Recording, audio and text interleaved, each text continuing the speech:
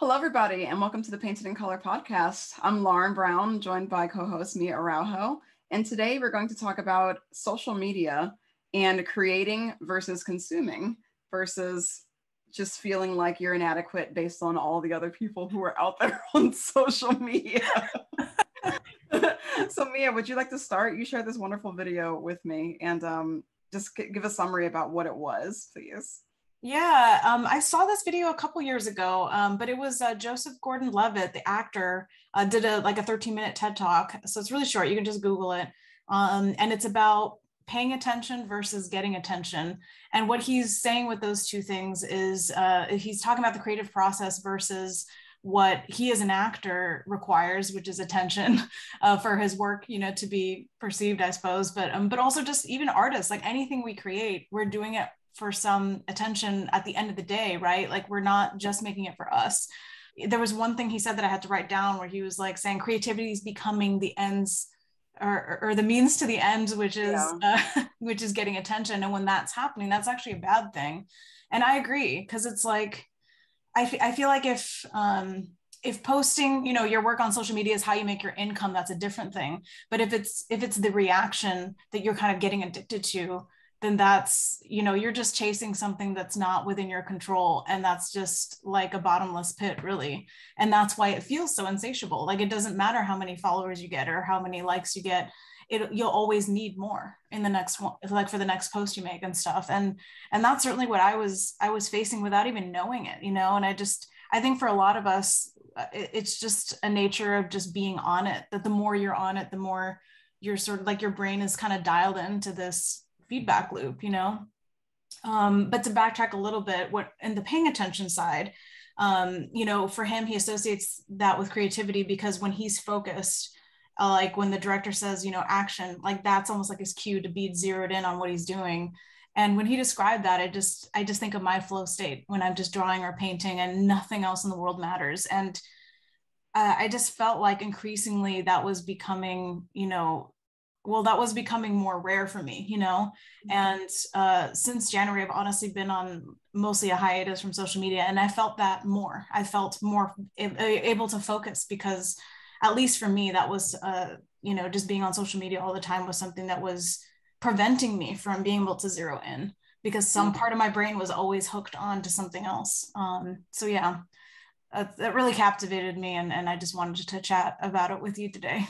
Yeah, that message definitely resonates, because this is something that has been in my head for the past few days.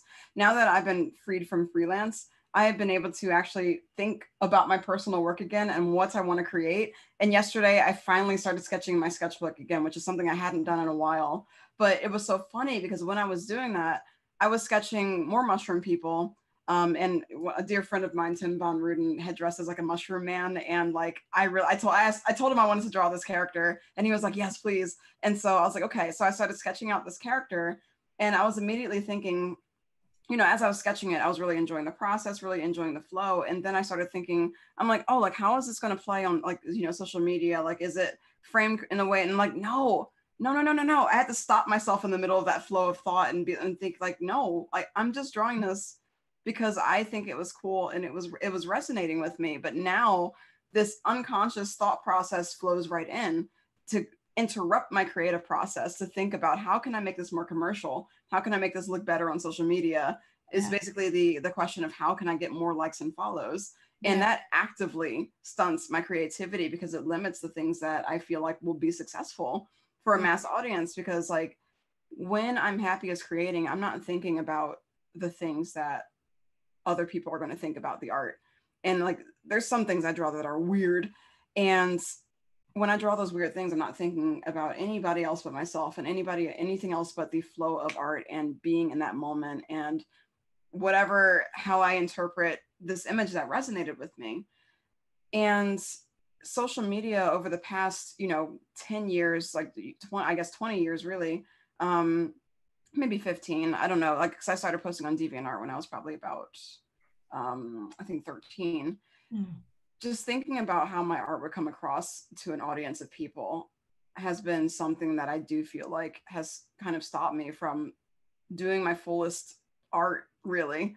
because all you're thinking about how it's going to be perceived, and it's really hard not to chase it. I mean, that serotonin rush, or that endorphin rush, is so satisfying when you share something on social media and you get a ton of likes and a ton of follows from it, and you're like, it's that instant validation. And it's very hard not to chase that feeling, because it's I mean, in some aspect we need that. We kind of, humans are a very social people. We need to have the validation from others to know that what we're doing is not, just garbage. Like because like otherwise we don't know what to make of our own art. We're like, well, yeah, sure, I have this, but how are other people going to see it? Like, is this anything? Is this nothing?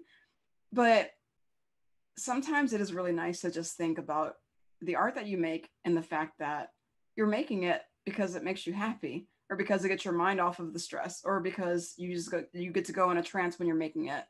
And like you, it's been harder for me to get into that trance state because I've been thinking so much about all these external things that are interrupting my internal creative process. So I wholeheartedly agree with that message, that it's the, the measure of creating versus, just like trying to put stuff out there and trying to think about how everything is going to be perceived.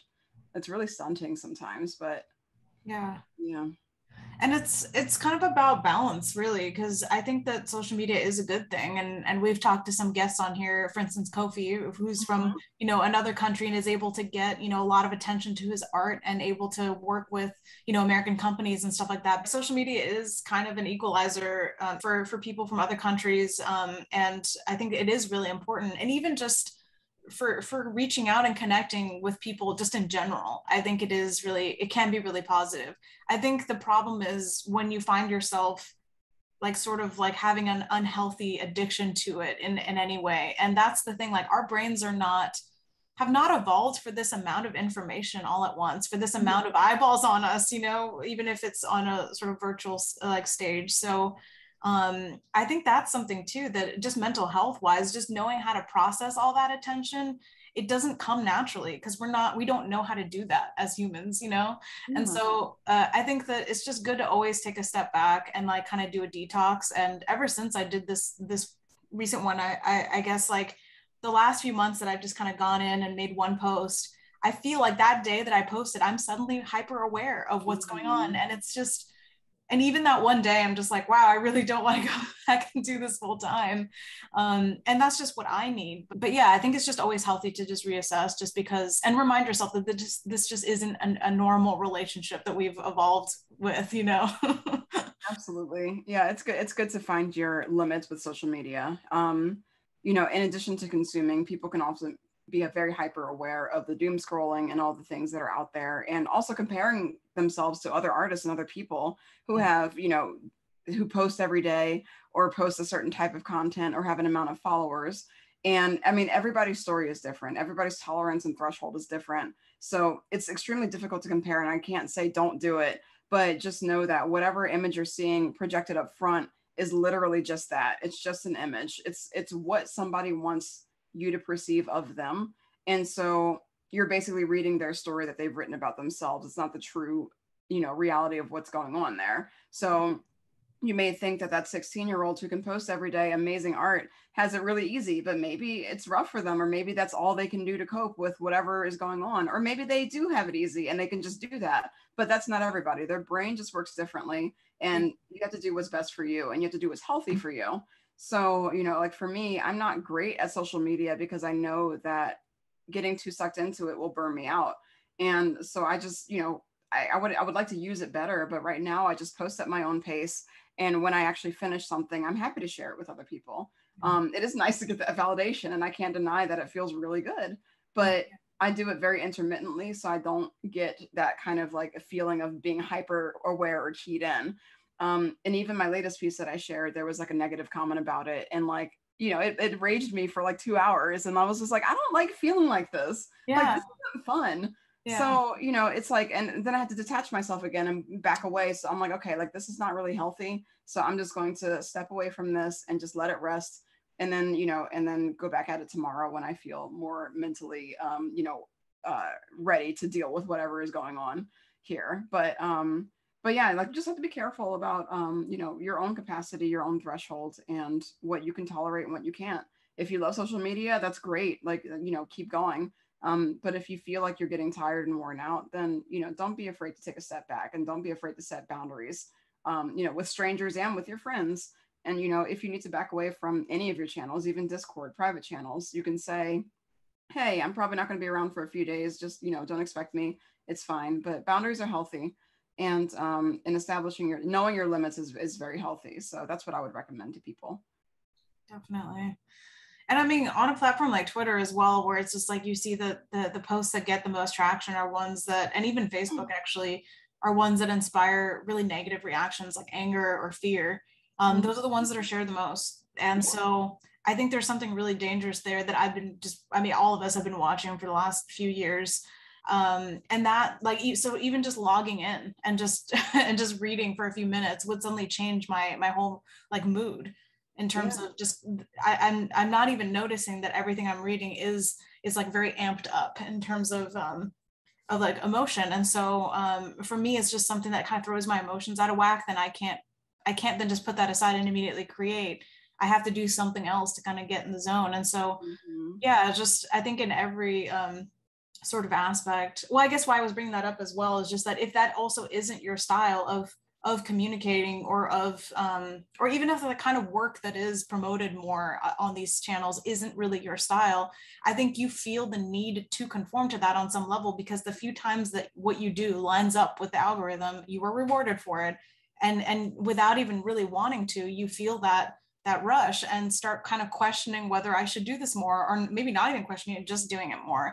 And so it's always just good to take like a step back and really analyze and see the patterns, I guess, in this kind of stuff, and check in with yourself and say, is this the kind of stuff I want to do? And it's okay if it is. It's just like, I just don't think you should feel like you should just because you're being rewarded for it, because the algorithm is there for a reason, and it's to make them money, and it has nothing to do with you. Exactly. Yeah. It's designed to make us work for, like, as hard as we can for whatever payoff that we're going to get. But it's like, basically we are working to cater to a company. Is what has ended up happening to us. And that's what happened to us as artists.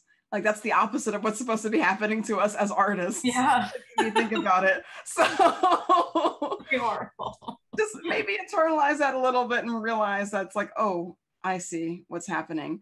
And obviously, because they have catered the algorithm to work in a certain way, and, a lot of artists who, especially independent artists who need that for income, obviously we have to work with it, which is unfortunate, but we have to find our way of working with it. We can't just like, I don't think it's very fair to like expect all of us to work in the same way, but that's exactly what the algorithm would ask us to do. But I think there's other ways around it too.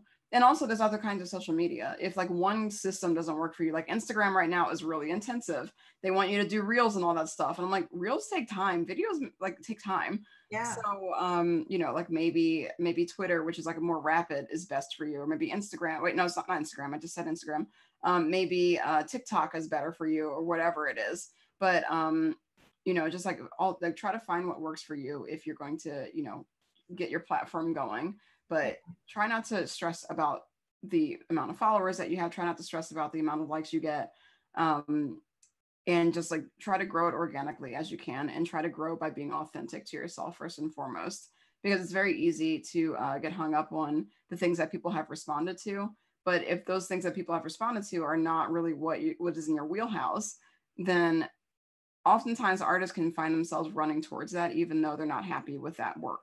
And, everybody on social media jokes about that, that shit post that they did that got all these likes and everything. And like their beautiful art that they spent hours on got like very little recognition. Yeah. But that doesn't mean that you should be shit posting all the time. Yeah. Like that just means that it got the notice of people easier just because it was quick read, easy to understand. Yeah. But if that's not what defines you as an artist, and that they're not really there for you anyway, so you can't really cater that image to people because that's not actually you. It was just, and it's okay. Exactly. Yeah. And actually this makes me think as well just about the whole idea of when to seek attention and when to not, because I think that there is a temptation at every point in your career to seek attention because you need eyes on your work, especially if you are an independent artist, because you need people to know that you're there, to know that you're selling things, to know that you're available to hire.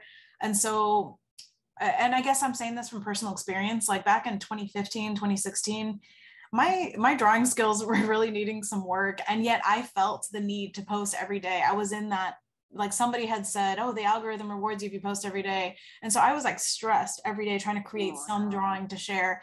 And looking back, I went back and deleted a bunch of them because they were horrible, you know, and because I was not only producing out of pressure and like time stress, you know, I wasn't even planning things ahead.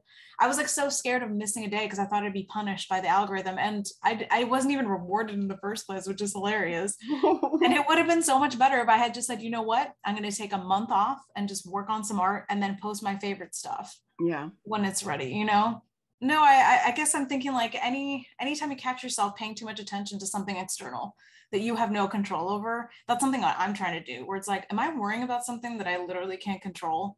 Then maybe I should just not give that so much attention and just instead, like I can focus on my work, you know, it's like I can control that, or how much time I dedicate to my art. I can control that. So I'd rather, you know, spend my time focusing on that rather than something that I have absolutely no control over. We have no control over what goes viral. It's so random completely. And what I would much rather do is focus my attention on a piece that I really believe in and just see what happens rather than think so much in the front about how people are going to perceive something. I'm like, I'm going to make the art that makes me happy, and they can make of it however they will. But I am done with the days of scrolling through Instagram in my own page and seeing the likes versus each other. And it's like, okay, why did this one get more attention? Why did that? Like, it's useless. It's absolutely useless. I'm like, no, I'm good, actually. And yes, there is a method to this. And there is a reason why certain pieces get more attention than others. And I think it's just about readability, and people are scrolling quickly, and each platform is used differently. You can learn all those rules, but that doesn't make me happy. Learning all those rules doesn't make me happy. Learning how to make my art better and how to maximize the imagination that I have at my disposal, and learning how to consume content so that I get more excited about creating my art is what makes me happy. And at the end of the day, likes are not what is really making me happy. It's dope to get validation, but it's the creation process that is the best part of it. So just try not to get too hung up on it, and use it however you need to. It is a tool, just like everything else is. So think of it that way. It doesn't rule you. It doesn't dictate what you do. It's just a tool. Thank you, everybody, for joining us. I hope you got something out of this shorter episode of Painted in Color, and don't get too hung up on social media. We'll talk to you next time.